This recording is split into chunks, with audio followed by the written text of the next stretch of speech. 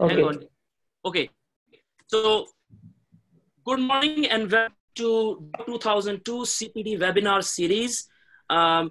Today's topic is very, very important. It's cardiology for non-cardiologists. We see cardiology problems, arrhythmias, chest pains, anginas every day in our day-to-day practice. And we have excellent speakers from DOW 2002 batch, Dr. Yawar Saeed, who is an assistant professor and cardiologist at the Aga Khan University Hospital, Karachi, and Dr. Yawar Saeed, who is a consultant cardiologist in England.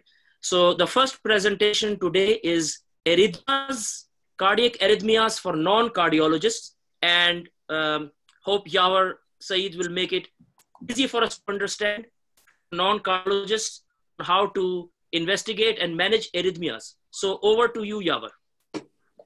Thank you, Naseem. It's a pleasure to be invited to speak on this topic.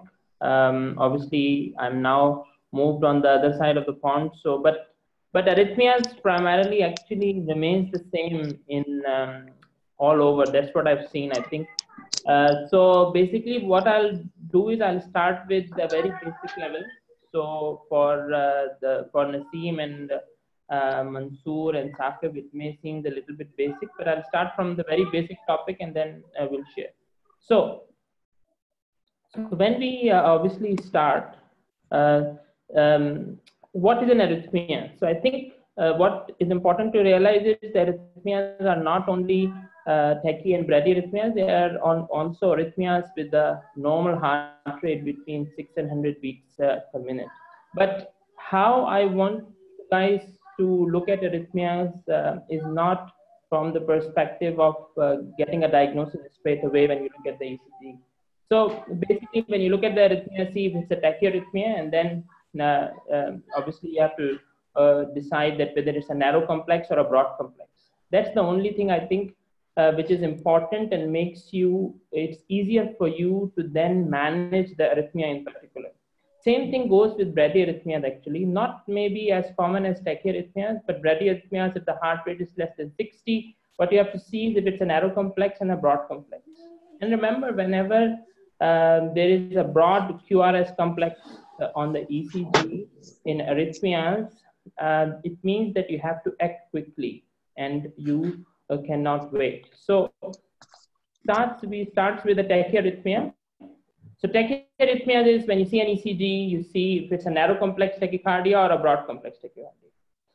And then when it's a narrow complex tachycardia, there are usually these 5 are the differentials. So either it's atrial tachycardia, either it is atrial fibrillation or atrial flutter, it's AVNRT, VRT, or it's sinus tachycardia. So narrow complex tachycardia, heart rate of more than 100 beats per minute, they are either of these 5. Okay, and narrow complex tachycardia usually gives you time, means that you have time to act, you have time to think about them, you have time to manage them. Okay, now what is this ECG? So look, so first impression obviously that I want you guys to get when you look at this ECG is that it is a narrow complex tachycardia. Okay, so first this is a narrow complex tachycardia. And then you'll see it is not a regular narrow complex tachycardia, it's an irregular narrow complex tachycardia. And obviously, we all know that irregular narrow complex tachycardia, there are very few differentials. Most common is atrial fibrillation, which is this. Okay, so atrial fibrillation, you can divide atrial fibrillation into 3 parts. One obviously is paroxysmal atrial fibrillation, means that atrial fibrillation comes and goes. Okay, by itself. That is primarily what we meant by paroxysmal atrial fibrillation. Persistent atrial fibrillation is the atrial fibrillation that lasts for at least more than 24 hours. And either you have to give the drugs to get the rhythm back to normal, or you have to cardiovert, means electrical cardioversion. And then it can be divided in recent and chronic resistance. And then finally, the permanent atrial fibrillation, in which we accept that this patient have atrial fibrillation and we will not go correct this rhythm back to normal. Okay, so these are the 3 types of atrial fibrillation. Why it's important? Because paroxysmal atrial fibrillation obviously can be referred for ablation, persistent atrial fibrillation as well, but not so much with permanent atrial fibrillation. Okay, And how you manage atrial fibrillation. Important obviously is you have to decide that whether you rate control this or rhythm control it. Paroxysmal, if it's paroxysmal, you go for a rhythm control medications versus persistent, in which you go for a rate control strategy primarily, unless the patient is symptomatic. Means if the patient is symptomatic or the atrial fibrillation is quite difficult for the patient in terms of breathlessness, then obviously these patients can also be referred for ablation from electrophysiologist. And finally, the most important thing in atrial fibrillation is anticoagulation. And remember, the anticoagulation risk scoring that we used obviously in UK, which is STATS2 VASC score. But obviously you have to collect, obviously what you have to do is also correlate what their Has blood scoring is.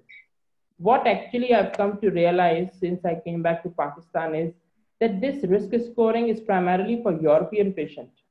We cannot apply this risk scoring, which is STATS2 VASC scoring, for Southeast Asian population, which obviously you guys will see as well. So primarily there is no guidelines for Southeast Asian population. So if you look at, but we cannot apply this European guidelines when we decide about anticoagulation in Southeast Asian population. Primarily speaking, if the patient has got, if the patient is 60 years old and they have atrial fibrillation, that's what my practice usually is in Southeast Asian population, that I will anticoagulate, despite even if the STATS2 VASC score is 1. But obviously for European population, this is the European guideline, okay? But this again does not apply to Southeast Asian population. Now, how to manage? So one of the very important questions for you guys is that how you will manage atrial fibrillation in sepsis, which obviously you guys see all the time, especially Naseem, I think we'll see it most often. So it's a very interesting study in Waki et al. There is also a couple of studies which have shown that atrial fibrillation in sepsis survivors are actually associated with the worst long-term outcomes. Why is that? What we have known is that patients with sepsis, if they develop atrial fibrillation, it means that their heart is not in a right state. It means they are starting to develop some form of cardiomyopathy and they are at high risk of stroke. So what's important is, and also the atrial fibrillation in sepsis survivors, if they have sepsis during an acute episode of infection, they are more common. So what you would do in acute situations, treatment of sepsis is the treatment of sepsis-induced atrial fibrillation. Don't try to get their rate down to normal, because if you do that, you may have hypertension in these patients. So fluids, good fluid management, if obviously they can have fluids, antibiotics, don't try to cardiovert them, don't give them amiodarone, don't try to give them beta blockers, because you don't do this if the patient has sinus tachycardia. So let's say the patient is having sinus tachycardia and sepsis. Would you rate control it? No. So same thing goes with atrial fibrillation. In acute situations, don't try to rate control atrial fibrillation unless the rates are very fast, obviously. If they're 130, 40 and they're maintaining their blood pressure, probably that's okay. So you can leave them and do good fluid management. And then once they come out of their sepsis, what you have to make sure is that you anticoagulate them at least for 6 weeks, okay, when they go out, because these patients are at high risk of a stroke. And also you then refer them on for cardioversion if obviously this is the first episode of atrial fibrillation in sepsis, okay? So, and then you have to decide that after 6 weeks, whether they have a tendency to be in atrial fibrillation by doing Holters, and then decide about further anticoagulation. And what I would prefer in sepsis is primarily, if you can, in the rate, difficult to rate control, difficult to give them, means their rate is very high, just to use rate control drugs. Don't use amiodarone, because you end up with hypertension and because they cardiovert, and then they can go back into atrial fibrillation as well. Okay, now these are the post-sepsis management. Remember, paroxysmal AF, obviously all of the electrophysiologists now agrees that paroxysmal atrial fibrillation, if they fail one antiarrhythmic, should go for ablation procedure. Okay, now what is this? So again, this is a narrow complex tachycardia, and again you can see that this is regular, and obviously this is ABNRT. So now how you manage regular narrow complex tachycardia in an inpatient situation? You know, there are vagal maneuvers. Very important to remember is obviously vagal maneuver sometimes is not successful, but blowing in a syringe, in a closed syringe, is probably something which is often forgot. People often forgot that blowing in a syringe forcefully is also a vagal maneuver. And then obviously adenosine in acute situation, especially remember you have to correct electrolyte abnormalities, use beta blockers. All patients with narrow complex tachycardia, you should refer them to for EB study and ablation. Okay, now what is this? So this is again a broad complex tachycardia. So first look at the ECG, a broad complex tachycardia, QRS duration of more than 120 milliseconds. So the differential between narrow and broad complex tachycardia is QRS duration. If the QRS duration is more than 120 milliseconds, it's broad complex, otherwise the narrow complex tachycardia. And then in this ECG, you can see AV dissociation as well. So you can see it here, here, here, and here, okay? Now, so broad complex tachycardia, this is the differential. The broad complex tachycardia can be regular or irregular, and they're usually more difficult to reach a specific diagnosis. Again, this is another narrow broad complex tachycardia, QRS duration of more than 120 milliseconds. But you can see this is a typical left bundle branch block picture, which is negative in V1 and positive in V6. So if the QRS duration is broad, more than 120 milliseconds, and the V1 is negative, it is left bundle branch block. And if the QRS duration is 120 milliseconds or more, and the V1 is positive, is right bundle branch block. Okay. Now, these are actually the differential diagnosis of a broad complex tachycardia. And basically, your default diagnosis in a broad complex tachycardia should always be that this is VT until it is proven otherwise. Because broad complex tachycardia, you have to act quickly. You don't have time if the patient is hypertensive. So broad complex tachycardia, you're not sure. Default diagnosis is what? You say, oh, this is a VT until you prove me otherwise. Means you have to prove that this is not VT, not the other way around.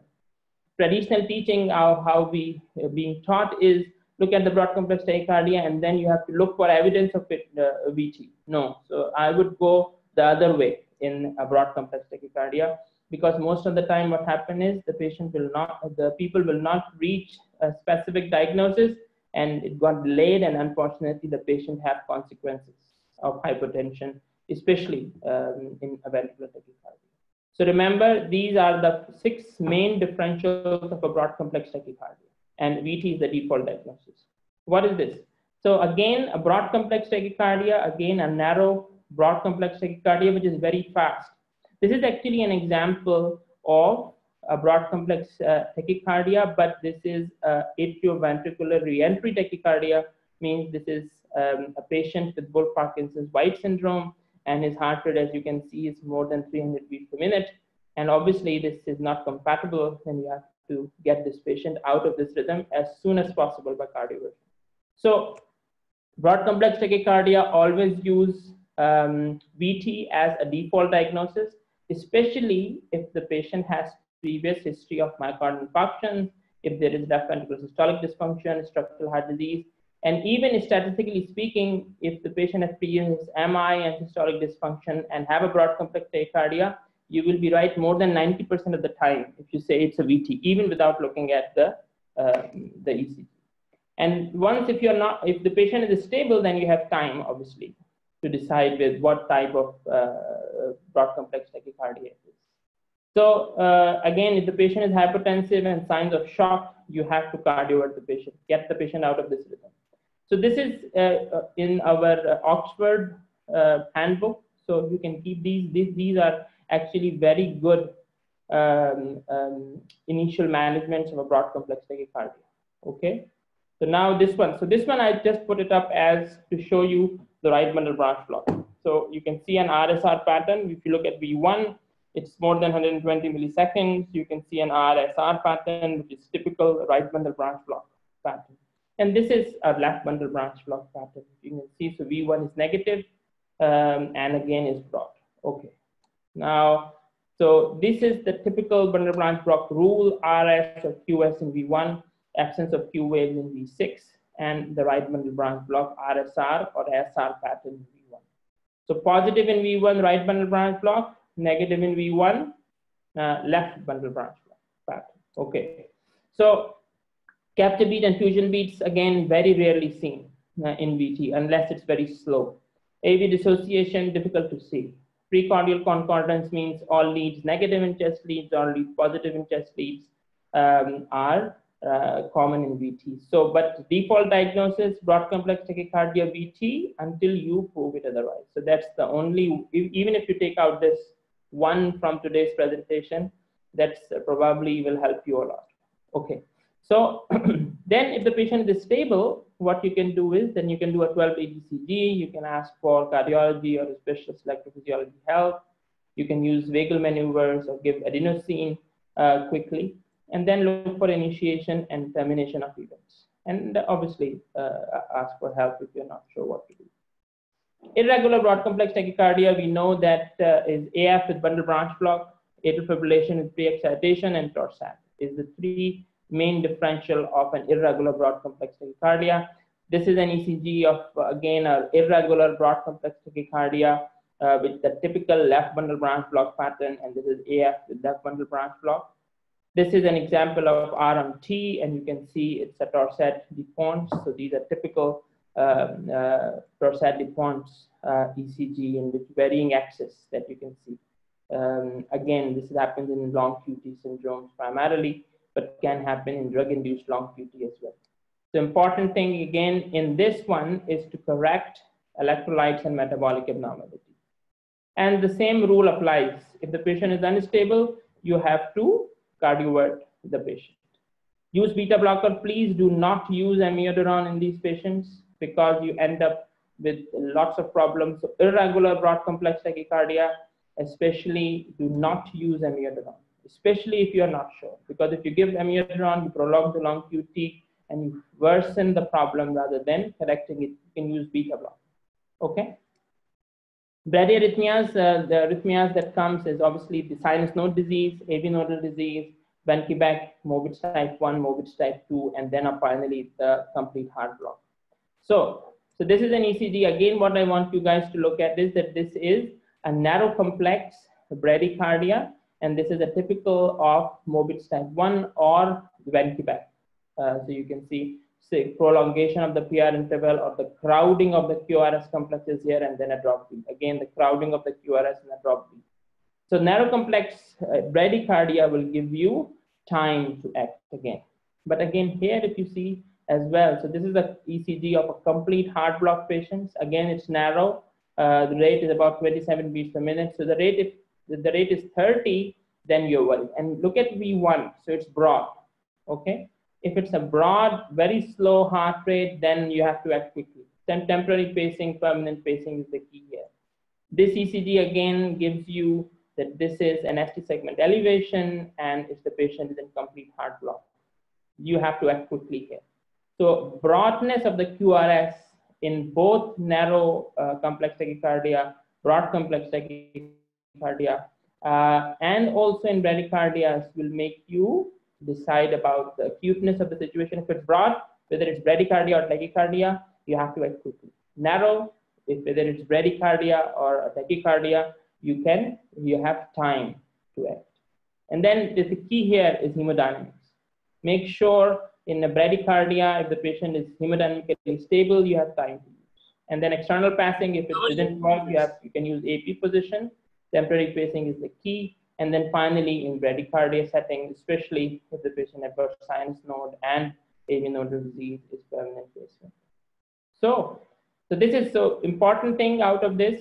Narrow complex tachycardia, narrow complex bradycardia gives you time. Broad complex tachycardia, broad complex bradycardia gives you have to act very quickly.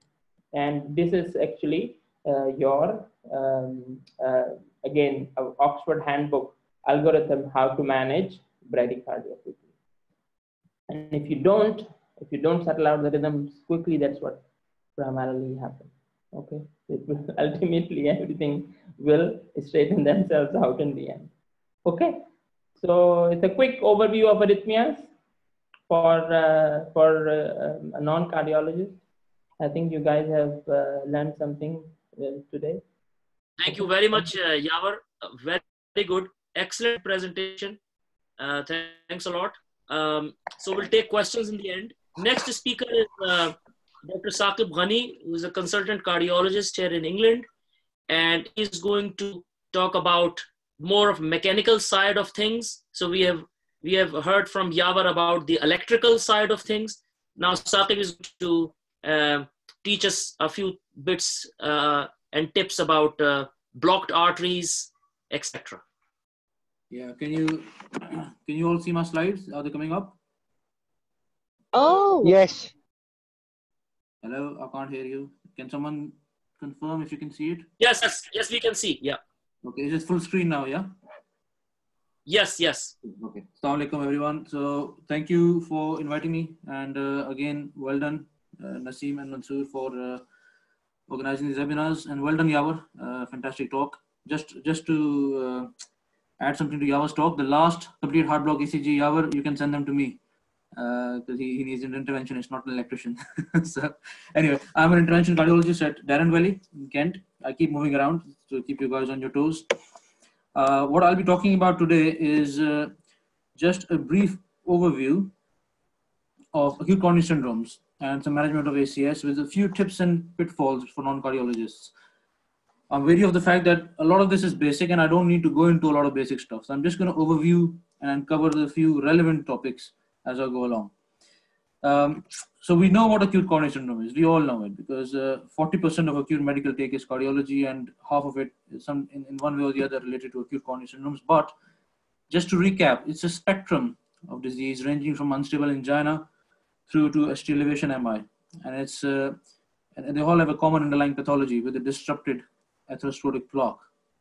And if the plaque rupture causes acute occlusion, it causes ST elevation MI. Otherwise, it gives you what we call a non-ST elevation MI. And the only difference is if you look at the bottom part of this slide, the ST elevation MI, the plaque is more fibrin-rich and causes total occlusion, and in non-ST elevation, is more platelet-rich and causes partial occlusion. That's very basic. We often use this blood test called troponin for diagnosis and management. And what I'm trying to point out here is, yes, it's a very good test, but keep in mind it's a highly sensitive biomarker and gives you lots of false positives. So always use clinical judgment, and trend of troponin level is more important rather than an isolated value. Now in most centers, we move from standard troponin to highly sensitive troponin. So the values of 0.05 are not used anymore. We are now looking at 14 nanogram and then looking at the trend. But if you look at the bottom right of the slide, there are more causes of raised troponin than we think. So clinical history is the key rather than a blood test. ACS remains the leading cause of death in UK and the Western world. Apologies if this bit is coming blank, but on my half the screen I can see it. Anyway, it shows that within UK and the Western world, the ACS remains the leading cause of death. However, this slide is now outdated because as of 2 years ago, dementia is now the leading cause of death because people are living longer. So ischemic heart disease and coronary disease is now the second biggest cause of death worldwide, especially in the Western world. Just an ECG example. If a patient comes to a GP, goes to hospital or wherever, this is the most common investigation performed for chest pain, a 12-lead ECG. From what you'll see, this is a normal ECG. No ischemic changes, no major concerns. But I can tell you that this is an ECG of a patient who had severe three-vessel disease, who's undergoing bypass surgery in a few days. So the take-home message here is a normal resting ECG neither rules out angina, nor is diagnostic or non-diagnostic for coronary artery disease. So normal ECG has no value in management of angina. However, it can give you clues of other problems or rule out other problems. This example, on the other hand, we all can appreciate, shows T-wave inversions in lateral leads, which in context of chest pain can be suggestive of ischemic heart disease. And this is a patient who did have non-ST elevation MI and then later underwent percutaneous coronary intervention. Here's another example of a patient who presented with chest pain. You can see he's got ST elevations in inferior and lateral leads. So you may think it's an MI. However, again, clinical history is significant. This is a 21-year-old chap with a sharp pleuritic pain after throat infection. This is an ECG of pericarditis. So ECG on its own carries no value. Always treat the patient, and that's always a take-home message. And this ECG shows ST elevations in inferior leads with some reciprocal changes. Again, if I put clinical history into context, a guy is sweaty, clammy, and feeling unwell. He is suffering from an inferior ST elevation MI. Okay, so these are just some basic examples of what ECG might show and how to treat them. So what would you do with these patients? Things have evolved a lot over time, and time is muscle, as we say. As soon as we identify ST elevation MI, we have to act quickly, because every minute is important. You're losing myocardium and every function as time goes by. Now, what are the targets here in UK and the rest of the world? Historical targets, which we used when we were all junior doctors, F1, F2s, people were using thrombolysis. So there was a common door to needle time, and all of us were, obsessed with 30 minutes of achieving door to needle time. That means from the time they came into A&E to the time you deliver thrombolytic agent, the time delay should be 30 minutes. However, the modern times now in most centers are related to primary PCI, where the call to balloon time should be 150 minutes. Call means when the patient seeks medical attention. Either he presented to A&E himself or he called the ambulance. That's the call time. Okay, or the target also says 120 minutes from when thrombolysis would have been delivered. So imagine if you replace this, sorry about this, if you replace this needle with with PCI, then add 120 minutes to it. Door to balloon time, and on the other hand, of the bottom half, means that if the patient is arrived at a PCI center, then from that time to the time you put a wire through the lesion and open up the blockage should be 30 minutes. So you have to be very quick. And just to put into context, when you guys refer people to us, or when they arrive from A&Es or the centers, we often get a call that someone is on our way, and we stop what we're doing or try and speed up and finish off what we're doing so that we can prepare ourselves for these 30 minutes. Quite exciting times. So things have moved on. These are, it's a busy slide, so I'm not going to spend too much time on it. A lot of people are aware of this. Basically, you act quickly, refer the patient, and only in centers where you cannot deliver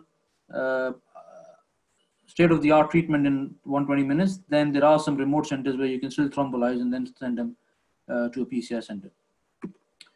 I'll ignore this slide in the sake of interest of time. So in the good old days, what happened for myocardial infarction patients was this. People used to be told you can't do anything. You have to just lie and rest. Tobacco was not regarded as a causal factor.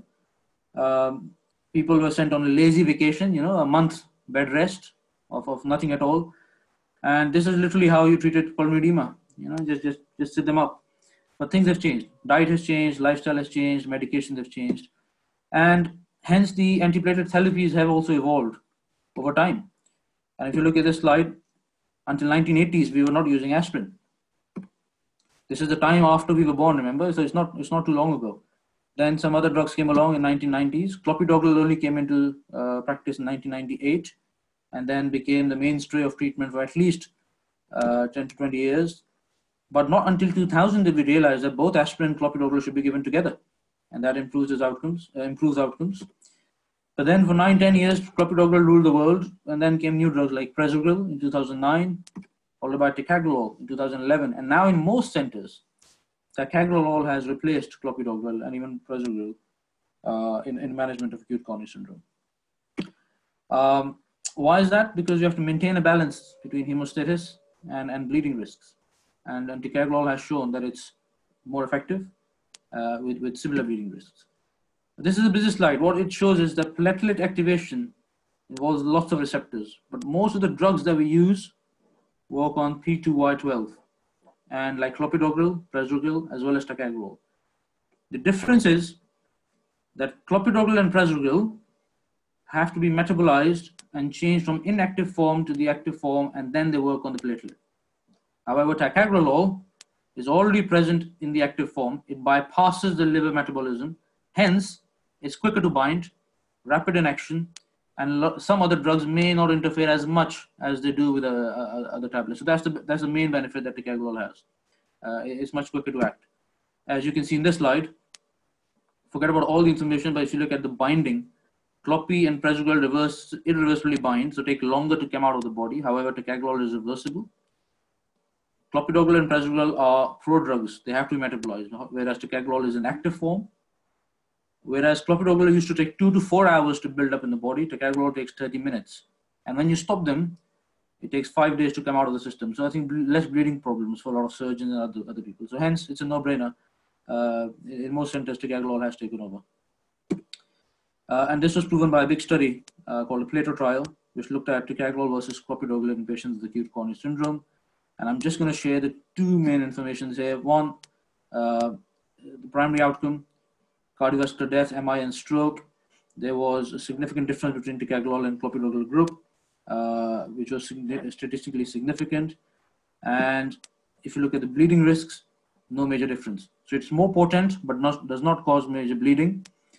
One thing to remember, again for non-cardiologists, ticagrelor can cause dyspnea because it has bradykinin-like action. So it does cause dyspnea, but it gets better with time. So patients should just persevere with it. I'm going to move on from this one in the interest of time. So we've discussed the tablets. I'm only briefly going to discuss percutaneous intervention. Why? Because I'm not here to explain how it's done, why it should be done, but what is it important for you guys to know? Well, very briefly, it evolved over time. In 1850s, Charles Stent was actually a dentist who created a metal scaffolding for teeth alignment. That's where the word stent comes from. I didn't know this until yesterday when I was preparing the slides. But I did know that in 1960s, Charles' daughter described the concept of stenting after dilating the vessels. It was not until 1970s that balloon angioplasty was used in single vessel disease, with just a balloon, and not until 80s that coronary stents were used. Types of stents, I think some of this is important to know. Not just stents, type of coronary intervention. In some cases, we used to do what we call now balloon angioplasty, just plain old balloon angioplasty, no stents. However, there were 40% restenosis at 6 months, a lot of them with symptoms, so they ended up back in hospitals.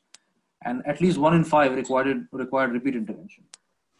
So it wasn't the best thing. Then came the era of stents with initially bare metal stents, which has metal scaffolding but no drug coating. Again, at 1 year, there was 20 to 30% angiographic restenosis, but most of them without symptoms. So we knew it's not working, but some people didn't know that. But 1 in 10 would require intervention. However, they only needed 4 weeks of dual antibiotic therapy. To resolve that, we came up with drug-eluting stents, which are the most widely used technology now. It has a metal scaffolding and what we call anti-proliferative drug coating. And the most common ones are sirolimus, paclitaxel, everolimus, but more and more are coming now. The benefit is that at 1 year, there's only 5% angiographic restenosis. However, they'll require slightly longer duration of dual antibiotic therapy to make sure that the metal scaffolding is well endothelialized adjacent to the coronary wall. However, some newer form of stents, like Synergy, has now got evidence that even in 6 to 12 weeks of dual antibiotic therapy is enough for them. And plus, even newer forms, like BioFreedom, which are like a hybrid technology, they have joint property of drug-eluting stent as well as bare metal. So what happens, this is very clever, but they're very expensive. For the first 4 weeks, they act like drug-eluting stents, but then after that, all the drug is gone and they become bare metal, which basically means you can stop the dual antibiotic therapy or at least put them down to single. Finally, what about no stents? There are some cases where we use drug-eluting balloons rather than drug-eluting stents itself. So this is a slightly advanced kind of balloon angioplasty where a drug coating is there and it's used in certain small branches or certain conditions. However, the use is still limited. There are some centers, like in Norwich, some operators use this solely. I think its use is improving and increasing with time. So what I'm going to move on to now is, I didn't put too much technical detail into my slides because it becomes irrelevant. I've thought of a few slides where I think there may be some useful information for non-cardiologists, the question that we are often asked. For example, what to do for patients before and after PCI. Okay, so we have to make sure that the bloods are fine, the hemoglobin and renal function. We have to make sure that they've been loaded on aspirin and clopidogrel or ticagrelor. and this applies to people in hospital or who are coming from home. We have to stop their anticoagulants if there are any, 2 to 3 days before procedure. And if they're in hospital, as the acute physicians will know, we sometimes have to hold off their low molecular weight as well on the day of procedure to reduce the risk of bleeding from vascular access. Think of vascular access, whether it's going to be radial or femoral, do they have peripheral vascular disease? All these things need to be taken into account. And then potential complications. If they're diabetic, we hold off metformin for 48 hours peri-procedure. And if they're renal patients, we give them pre and post hydration and hold off nephrotoxic. So these are the things to watch out for in hospital and even in general practice. Important thing to note here, watch for contrast nephropathy at 72 hours. Patients go home the next day, but if you have loss of contrast, then nephropathy can sometimes develop 3 days later. So this is something for GPs to remember, that the blood test sometimes needs to be checked the week after. And of course, after they've gone home, if they're complaining of some arrhythmias, palpitations, then please don't ignore it. Finally, cardiac rehab is very important post-procedure. Make sure patients receive them and complete the course. What else? How long should the tablets be carried on for? I mean, this is the question that comes up again and again. You know, in most cases, aspirin is to be given forever. That's still the practice. In post-MI situations, they need dual antiplatelet therapy for 12 months followed by a single agent. Now that agent can be clopidogrel or in most cases ticagrelor. If they've had PCI with drug-eluting stent, then again 12 months of dual antiplatelet therapy. However, as I've mentioned before, there are certain stents like synergy drug-eluting stents where 6 weeks is enough, or biofreedom where 4 weeks is enough. So seek expert advice because the location and the type of stent matters. If it's a bare metal, then 4 weeks is enough. But forget about what kind of stent was used. If it was post-MI, then 12 months applies. Okay. What to do with anticoagulation with antiplatelets? Now, this is another scenario, which Yawar will also agree that becomes quite a challenge sometimes. Patients who are requiring anticoagulation for whatever reason, we have to carefully select what to do. Until recently, aspirin plus clopidogrel plus warfarin was still being used. It still is being used. There's no harm with it. But you have to take into account what the bleeding risks might be, how long should the course of antibiotics be, antibiotics, anticoagulants, and antiplatelets. But and at the same time, use the stents. You know, we have to plan things. If we use these kind of stents, then we can come off the third agent much sooner. But recently, from another trial called Pioneer AF trial, there's more evidence that combination of clopidogrel with rivaroxaban can be used with safety, where we do not use aspirin at all. We give clopidogrel 75 milligram with a reduced dose of rivaroxaban, 15 milligrams for 12 months. And once we stop clopidogrel, then we put them back on 20 milligram rivaroxaban. That's another regime which is being used in these kind of situations that people have AF and they may have high risk of bleeding. One thing worth noting at the end, because I've been asked this question a few times, patients who've gone transcatheter aortic valve implantation, TAVI, or they've got bioprosthetic valves, they don't need anticoagulation. And TAVI patients only need dual anticoagulation for 4 weeks. So there's sometimes a confusion at the GPs or some even acute physicians that they think that patients will adapt for longer. That's not the case. So surgeons, what should they do? I think patients who are in hospital requiring in-house cabbage, they often stop clopidogrel 5 days before surgery. But if it's an urgent procedure, there's no choice. They have to just get on with it and take the risk of bleeding on board. Just balance out the risks. Routine operations should be deferred until it's safe to stop the tablets, and then restart tablets where possible. Always inform the patient. Always. It's a legal issue. At one end, they have risk of bleeding, but the other end, there is a risk of stent thrombosis. Post-operatively, a lot of patients become anemic. We tend not to transfuse them, but in these patients, I would encourage keeping hemoglobin above 10 or even close to normal, because that reduces the strain on the heart and what we call type 2 acute coronary syndrome, where they have a small troponin rise post-operatively because of anemia. So we can avoid that by keeping hemoglobin above a certain range. However, keep in mind, this is another caveat, that the blood transfusion reduces the efficacy of antiplatelets, because imagine a patient who's got some blood in his body, which has got aspirin, clopidogrel on board. If you give him 2 pints of blood with no drug on board, that increases the risk of stent thrombosis. So we have to always balance it out. Finally, can they drive? This is a question from the patients as well as doctors. Always refer to DOW guidance. depending on what situation. I can't summarize everything in one slide, but basically for angina, it depends on symptoms. Stop if it's on the wheel, stop if it's at rest. For acute coronary syndromes, previously it used to be 4 weeks that they couldn't drive for, but now group 1, which is normal car, they can drive after 1 week, as long as successful PCI has taken place and the LV ejection fraction is more than 40% and there's no other intervention planned or no other disqualifying conditions. For group 2, it's 6 weeks. And for elective cases, they can drive after 1 week if no other conditions apply, and group 2, 6 weeks. If it's a diagnostic angiogram only, then they can drive after 2 weeks, 2 days. And interestingly, this is not even mentioned in the DVLA guidelines, but this is an arbitrary number that we've come up with to make sure that the leg and arm is okay to drive with. That's all. On that note, I'm going to just summarize what we discussed today, that ischemic heart disease still remains one of the leading causes of death. Good clinical history is more important than any investigation. There's been a lot of advancement with drugs, technologies, and we just have to keep ourselves up to date. But please feel free to seek expert advice and refer to guidelines. So thank you very much. And I think we'll open the panel to discussions. Okay, excellent. Very good. Excellent talk, Saqib. Thank you. Just a couple of points before we move on to questions. Those of you who have joined with no names on their Zoom account, like an iPhone or something like that, please can you provide your full names, including your name, either in the chat or to Mansoor directly. And the second thing is, if you want to share a message with all of the participants, then your typing message, please select everyone and just click on the blue tab. So some people are sending messages to me directly. So if you want to message to everyone, then select everyone in the Zoom chat box. So we'll open the floor for questions to Yawar and Saqib. And you can unmute yourself, or I can unmute you individually if you want to ask questions.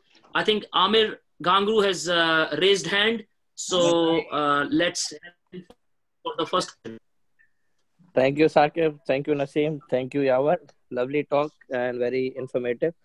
Question from primary care point of view. I want to know, we are now stopping a lot of aspirins in people who don't have established coronary heart disease and strokes.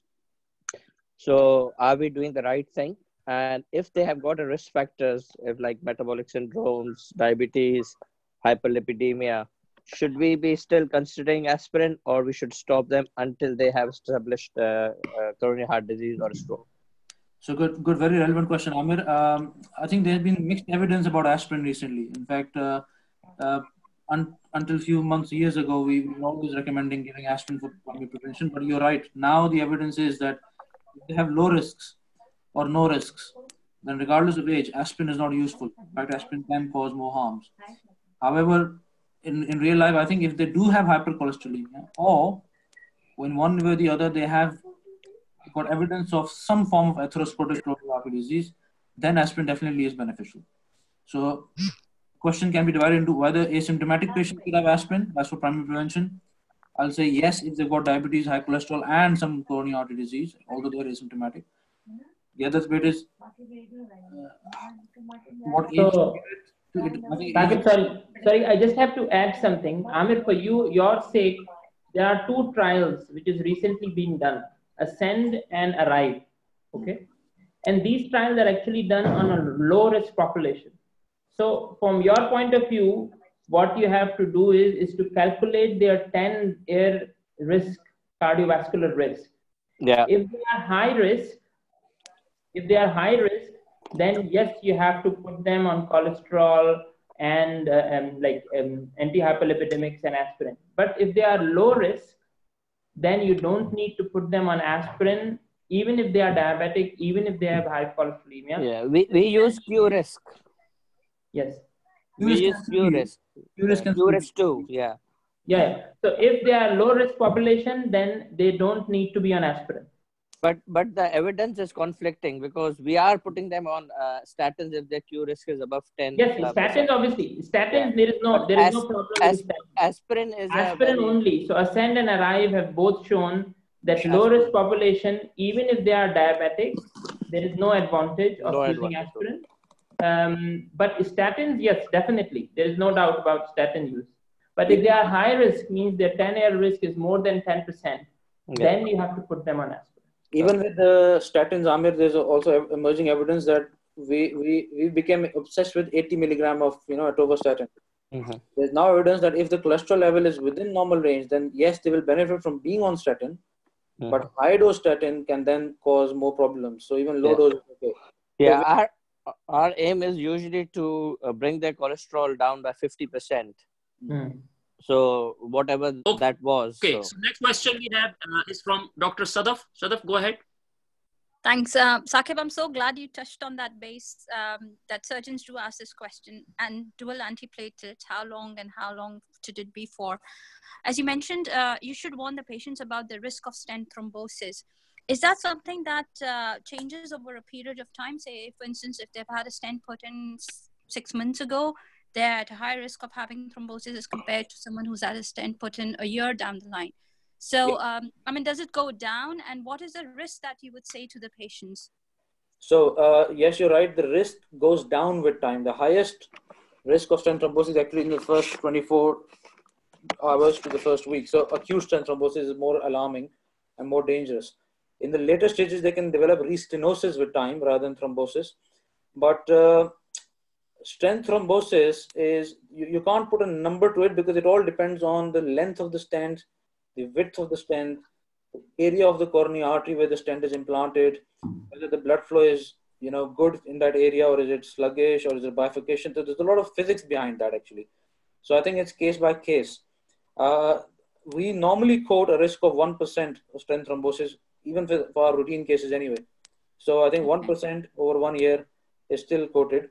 But I think stopping antiplatelet for surgery, if it's within the first year, I normally always go back and look at the report as to how satisfied the operator was post-procedure. Was the stent well positioned? Was there any complication from it? Was there any residual disease which may have been a problem in future?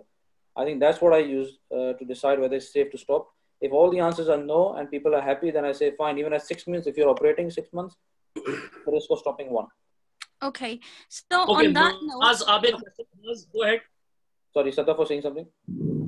So does it mean, because, with our consenting, we always give a number to the risk of complications. So does it mean for everyone who's had a stent put in? No. Because generally we would write to the cardiologist and say, well, what should we do about the antiplatelets? But does it mean that we should ask them specifically the risk of stent thrombosis just to put down on the consent form for medical legal purposes? So I think your consent, let's say for laparoscopic surgery, would not require any documentation of what the risk of stent thrombosis might be.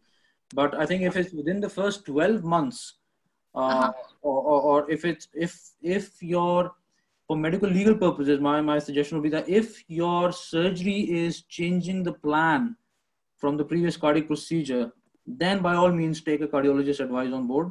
Otherwise, if you stop a tablet and then it becomes a problem, then at least you've taken advice from someone. So that's a medical legal advice from me, that if your surgery is causing a change, bringing a change to the original plan, then always consult someone. But I wouldn't quote a risk because it's less than 1 in 1,000 probably at 1 year. So I probably would not even go into those complications. Yeah. I've got a question, or is Maz before me? Has Maz got a question? Naseem, can I just... Yeah, Maz, go ahead. Right. Thank you, Saqib and Yawar. Excellent talk. My question was actually quite similar to the Sadaf one, so you've almost answered that. Just going to add another small part of that question, regarding the anticoagulation, newer agents and warfarin. We do take advice from cardiologists at times, but the patient has asked us, when we are stopping temporarily before skin surgeries for skin grafts and more complex stuff, about the risk of atrial fibrillation and things like that. And we don't know, we say low risk. Do you have any figures to quote on those sort of lines? When patients ask us about what are the risks in stopping for 48 hours or 72 hours prior to the surgery? Yawar, do you want to take this one? Yeah. So, so for atrial fibrillation, now obviously that's the one thing that obviously is being asked multiple times. If the patient is in pulmonary atrial fibrillation and has had good anticoagulation, then stopping warfarin or rivaroxaban or newer anticoagulant agent for 2 to 3 days, the risk is minimal. We don't have exact figures. To be honest, there is no exact figures. I don't think there is any studies being done on this. But if they have anticoagulated well before, then their risk is minimal. But it obviously becomes high risk if their anticoagulation is up and down before the procedure. So let's say somebody has got a warfarin level which is volatile for about 6 weeks prior to procedure, and then you stop it for 3-4 days, and unfortunately they have strokes. So what I always tell people is that whenever you are planning for surgery, make sure, and stopping the medication, what you have to make sure is what are their anticoagulation data before 6 weeks before the surgery. If it's well enough, then the risk is very minimal. If it's not good enough, then you obviously your risk then will be higher if you stop it for, let's say, for 3-4 days. So that's important from AS point of view.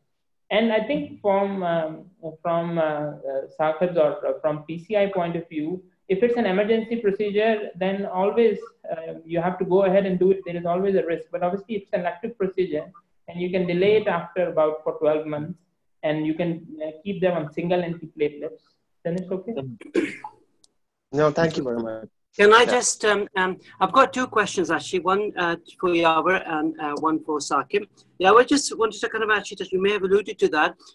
What about the era for digoxin and amiodarone? So should we just say that digoxin and amiodarone actually should not be longer used in patients? Because I see a lot of elderly patients actually usually on digoxin. So that's for Yawar, and then I'll pose the second question to Saqib once Yawar answers the question about digoxin and amiodarone. So the reason we don't like digoxin is because the digoxin, let's say somebody is exercising and being on digoxin. Digoxin will not provide good rate control when they exercise. And obviously the association of the digoxin, if the patient have got CKD or renal failure, then the digoxin levels can go up and down. So that's why we don't primarily use digoxin. But little old ladies who don't exercise much, just sitting at home, if you want to use them for rate control, then yes. But principally speaking, I have very few patients on digoxin. And because obviously elderly patients at high risk for CKD, the digoxin levels can go up and then can cause further havoc. So I think primarily most of us have discontinued using digoxin for AF control. Okay. Saqib, actually just starting off from where you've left about nephrotoxicity and contrast-induced nephropathy. Now, just kind of actually wanted to share very little small detail about a patient who was under the cardiologist with kind of actually CKD, some nephrotoxics on board, as you said, metformin and ACE and ARP. And basically, the patient actually had the angio and was discharged without any using is done post-discharge. And usually, contrast-induced nephropathy does not usually happen within 2 or 3 days. It takes about 3 or 4 days for a peak to rise, and then basically it gets better. I yet have to see someone who develops end-stage kidney disease because of contrast. But unfortunately, the patients actually using these were not checked, and then patient was asked to go to the GP to get the bloods done. I mean, this is for you as well. The GP said, well, it's not my problem. The bloods were done, but then actually the cardiologist should have followed that through. Unfortunately, the patient developed really kind of, severe renal impairment, not end stage, but severe renal impairment when he came to see me in the clinic a month later. That was just a routine nephrology follow-up. So as a result, the cardiologists have actually literally tightened their sort of loose holes or loose ends and made sure now every patient actually gets, post-discharge USNE and 5 to 7 day discharge USNE. It was a huge incident in the hospital I worked with as a consultant nephrologist a few years ago.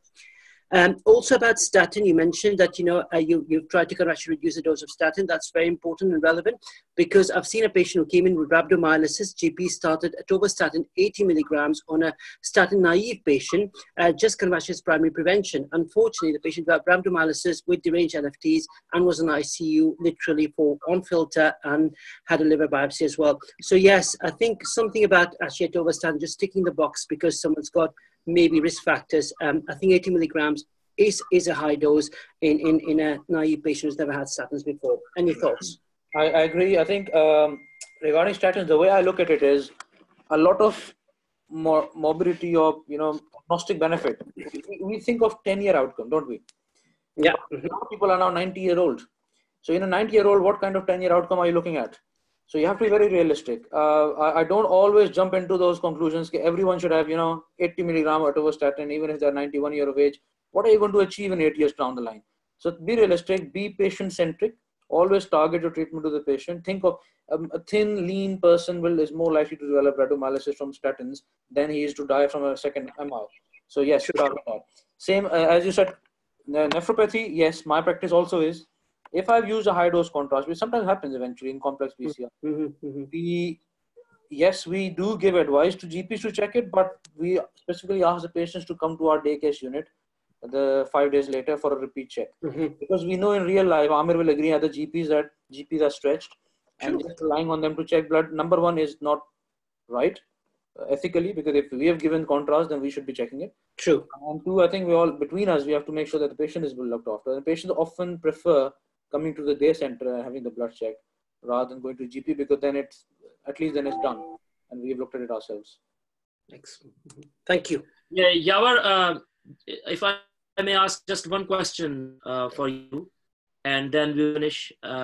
You mentioned about sepsis and atrial fibrillation, and if we just go through very briefly. So patient is in sepsis and has developed atrial fibrillation, and we have treated sepsis, and atrial fibrillation has resolved, but you said we still anticoagulate for 6 weeks and then review them after that? Or what if the atrial fibrillation hasn't resolved after sepsis? We still anticoagulate and review them after 6 weeks. So what's the kind of pathway, please? So yes, you treated sepsis, atrial fibrillation resolved. Then in that case, you don't have to anticoagulate. No one. Okay.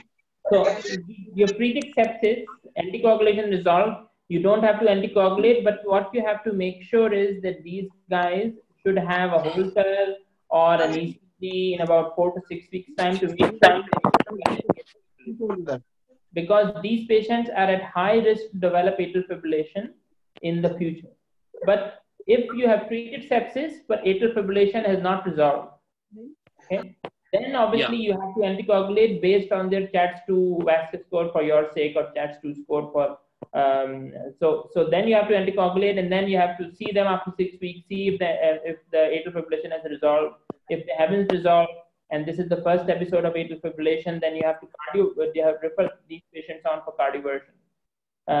So this is the difference. So if it's sepsis and atrial fibrillation has resolved, then yes, don't need to anticoagulate, but screen them to make sure they are not developing atrial fibrillation.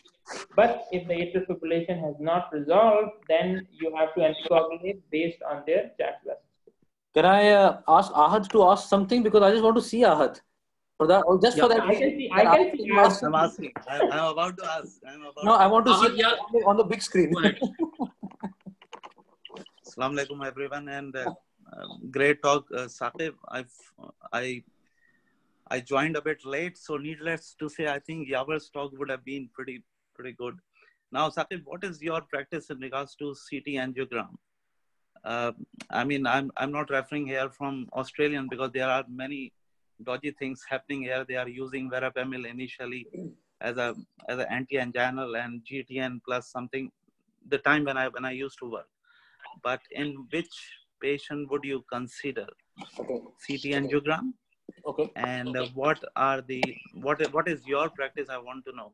Okay. In regards to person with an atypical chest pain, and you want to exclude, especially let's say a 45-year-old female presented with an atypical chest pain.